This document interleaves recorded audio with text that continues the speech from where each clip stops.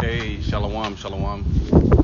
First, I want to give all praises, honor, glory goes to Yahweh, Bahashem, Yahushai, Bahashem, Ruach HaKodesh. Double honors to the apostles, elder bishops of Great Millstone, well, peace and blessings to you fellow brothers pushing out this word. Truth and sincerity, brother Tanakh. Coming back with another lesson through spirit power, Yahweh, Bahashem, Yahushai, Bahashem, Ruach HaKodesh. Shalom to all the believers out there. This is a little quick, Lord's will, straight to the point lesson. This is a walk and talk lesson. I just been kind of meditating today on what I wanted to go into. I was trying to get into something earlier, but the Spirit is now allowing me to, got some time and to do something. Like I said, I was trying to figure out. Well, there's actually a lot to talk about. Of course, Holy Spirit got to be, working with you to feed you.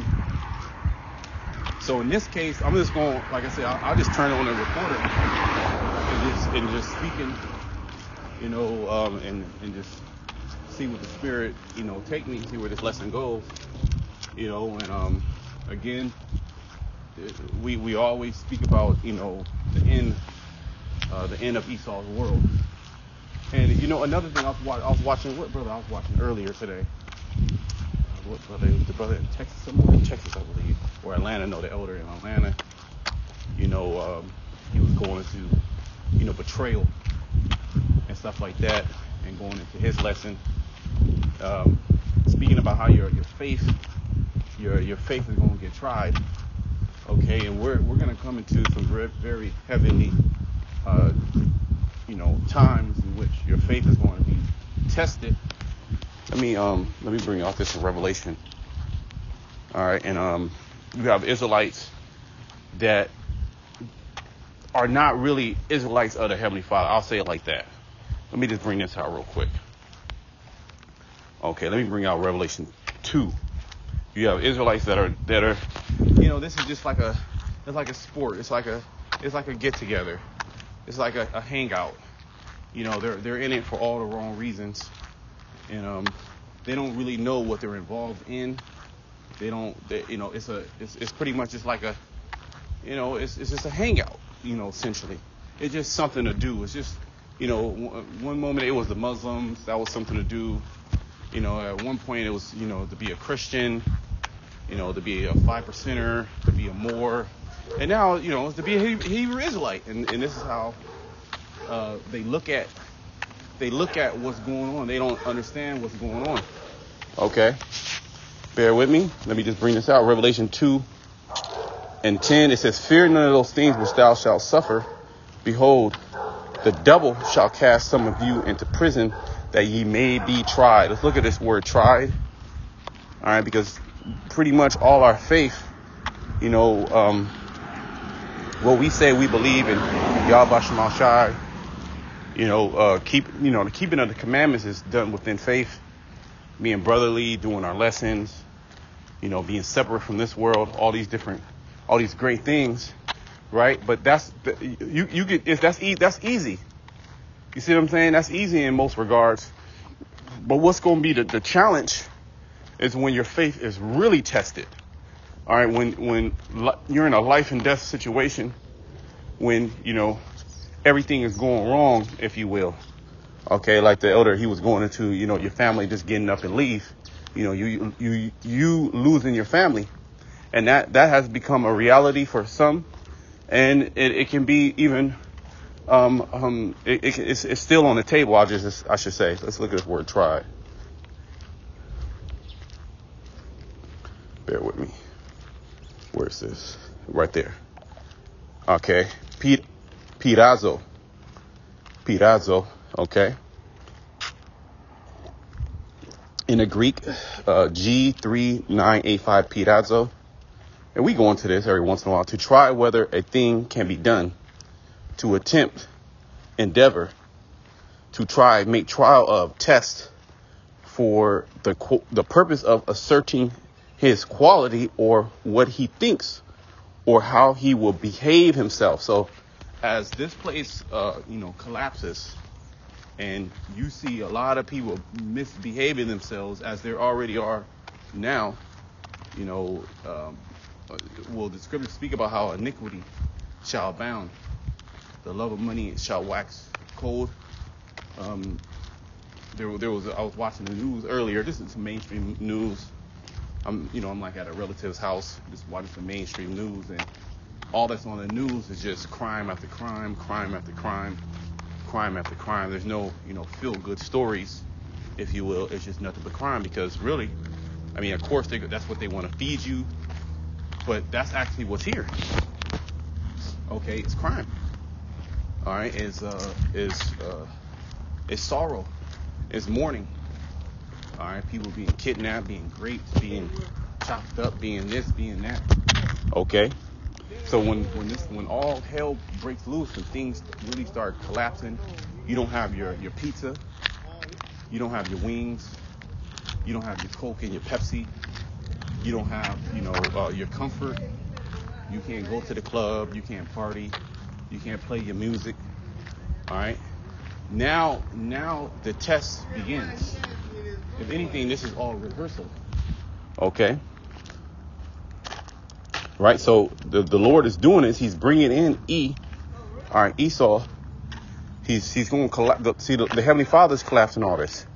He's doing this to see how we will behave ourselves. See who's going to behave themselves in this time. Okay. Give me a second. Definition C. To try or test one's faith. See?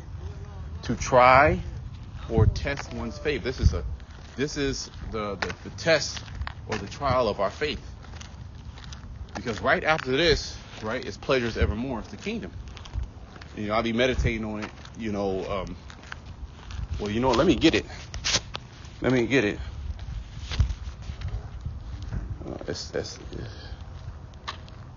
Give me a second.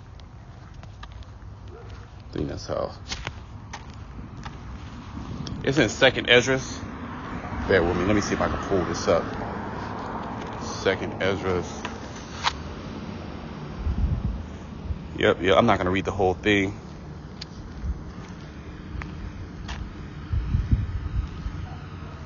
Right.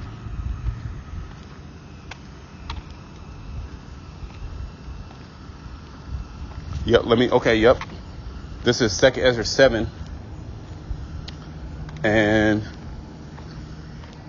12. Then were the entrances of this world made narrow, full of sorrow and travail. They are but few and evil, full of perils and very painful. This is our reality. Okay, what is that? Ecclesiastes, the 3rd chapter. Let me see something. I'm gonna come back here. But this is the. Just give me a second. This is the earth is a place of judgment. Okay. All right. Where's that at?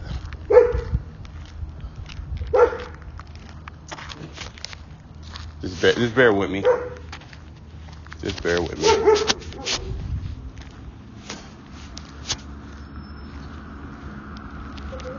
Or is it 3?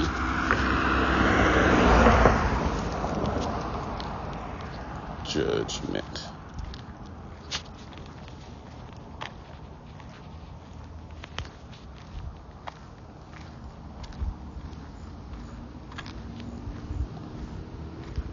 Okay, see, I was right there. I didn't go far enough. Okay, yep. This is Ecclesiastes 3. Slaki for that. 3 and 16. It says, and moreover, I saw under the sun the place of judgment, that wickedness was there, and the place of righteousness, that iniquity was there. So what's the place of judgment? What's under the sun? The earth. Okay. And that's what's that's what we have today. It's just nothing but judgment, wickedness, iniquity. Okay, instead of a place of righteousness, the earth, which the earth is going to be in a righteous state. It wasn't intended for the Heavenly Father to have the earth, be wicked for eternity. Okay, because there's judgments. There's judgments when you commit iniquity. So let me read that back in 2nd Ezra, the 7th chapter. Because this is what we're experiencing, all the little trials. You know, you have stomach aches and you got back pains and you got, you can lose your children, you can lose your family. Those are all tests within themselves. And then you're going to also have that hour of temptation, which is going to be a greater test, a greater trial of your faith. Okay, but that's part of this. That's the straight.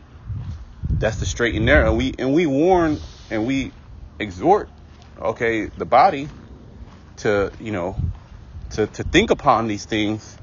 And as the scriptures say, to arm yourself likewise with that same mind. Okay. He has, with the same mind as Yahushua. All right. Knowing that you're going to have to, suffer. 2nd Ezra 7:12. Then were the entrances of this world made narrow, full of sorrow and travail. They are but few and evil, full of perils and very painful. Right, this is a very painful experience. Down here on earth, it's not a pleasurable experience. All right, especially if you have been called into this thing, which, all are partakers of the chastisement. Even if you so-called live relatively good, which is nothing other than a consolation prize, it's still filled with nothing but chaos and evil within your life. You have one of these entertainers, these jakes, just for example. We all know entertainers, and so-called the lavish life, right? And then the woman will leave them the kids and take that and take half their money, and that's a terrible experience. I mean, they're able to bounce back on some regard, but a lot of times that actually destroys people. And what about your peace of mind, your soul? You're bitter. You might come out in the forefront, in front of everybody, and play like, I'm good, but that's a bitter experience for your something of that magnitude, just to be able to do that, and then they'll shame you. Okay. It says, for the entrances of the elder world were wide and sure, and brought forth immortal fruit. If then they that live labor not to enter these straits, these straight and vain things, they can never receive those that are laid up for them. Right. So if we don't actually go through the trial, right, and endure the trial, how can we receive the good things? How can we receive how can we receive the kingdom, everlasting life? The Heavenly Father has put these things in front of us. Well, just for example, what did he do to his son?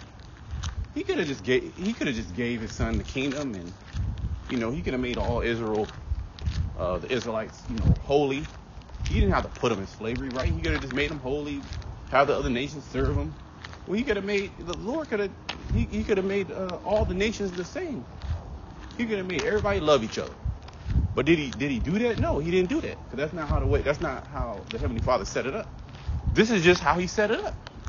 You're gonna have to fight, all right, to obtain everlasting life. Okay, it's gonna be a trial. It's not gonna be handed unto you, which some Israelite groups, deceitfully convince their congregation that you're just gonna enter into the kingdom.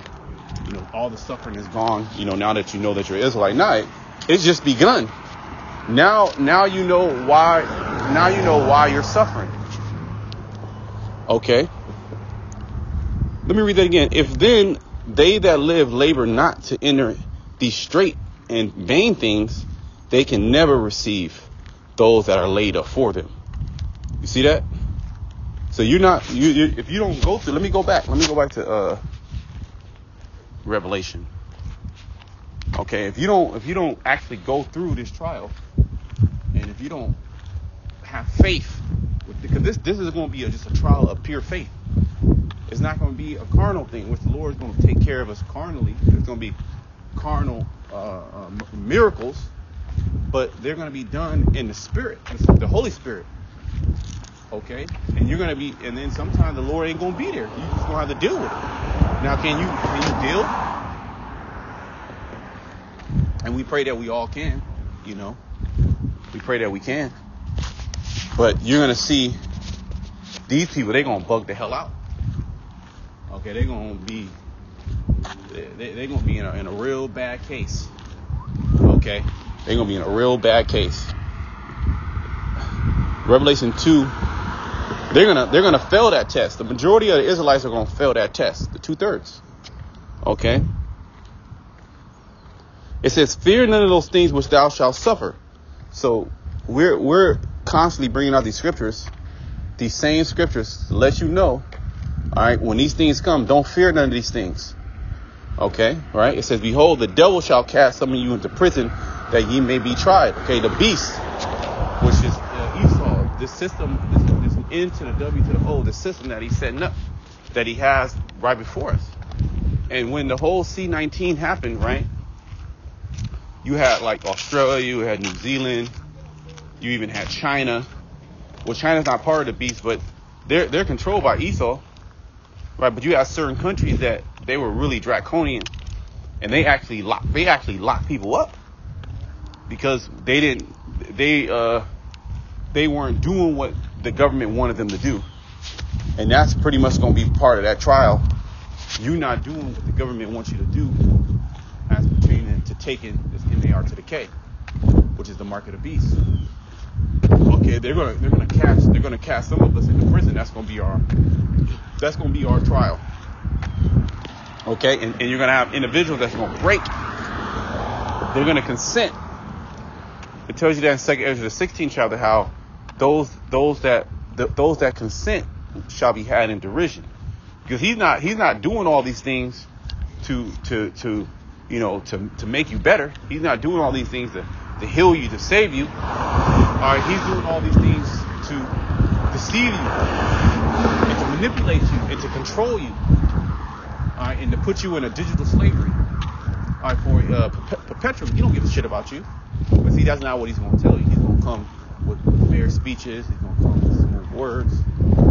He's going to come deceitfully, and he's going to play on your flesh. He's going to make it seem like he didn't do anything, but the whole time he's the one who caused all these things that happen, all right, to you. But see, it's really the Heavenly Father using Esau. So we've been given a heads up how things are going to go down. Okay, it says, and ye shall have tribulation 10 days. I'm sorry, let me read that again because I missed a point. "Fear none of those things which thou shalt suffer. Behold, the devil shall cast some of you into prison." So some of us, other believers, will be thrown into prisons, detention centers. Okay, these different camps that they have on all these different, TV shows and movies about outbreaks and shit like that. In times of chaos, right? "That ye may be tried." See, it's all a trial.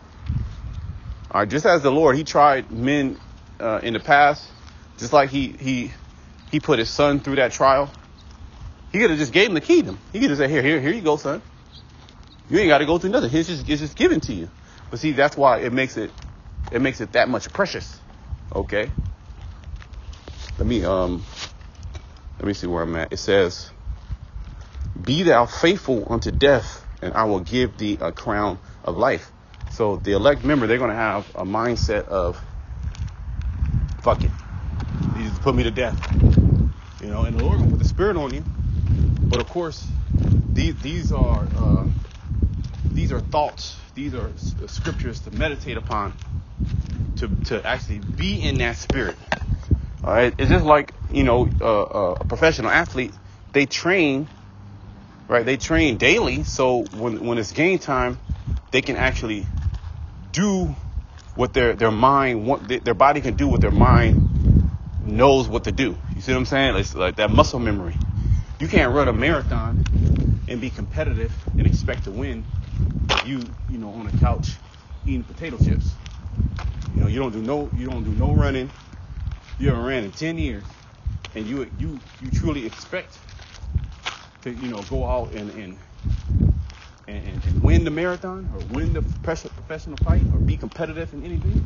No. So it's the same thing, but in a spiritual aspect of preparing your mind understand the times and the seasons, rejecting this current world and staying upright. Okay. Studying, right? You're reading, you're watching your videos, you're doing your videos. If you're called to do that, all right, you're helping out the prophets if you are a help. Okay, tithes. You see what I'm saying? You're praying to the Heavenly Father in the correct names, and you're suffering patiently the wrath that is upon you. Okay, the righteous indignation of the Lord. Okay, in hopes that when the bell rings, okay, you can withstand. It says, "Be thou faithful unto death, and I will give thee a crown of life." So that's what we've been commanded to do. Be faithful unto death. So death is all around us. Okay, you got death angels all around really the world, but here in America, it's just like crazy. All right, and when that time comes, it's going to be turned up, and people are going to be really afraid of death because they don't understand death. We've been called in this thing to understand death and understand, what death really implies. The scriptures talk about how blessed are those that pretty much die in the faith. Your works are going to follow you. Okay, and what are these people in the world? What are their works? All right, iniquity. So of course their latter end, they expect it to be, judgment. But yeah, I'm gonna close it there. It was just a quick little video. I pray the lesson was edifying. Until next time, shalom to the elect.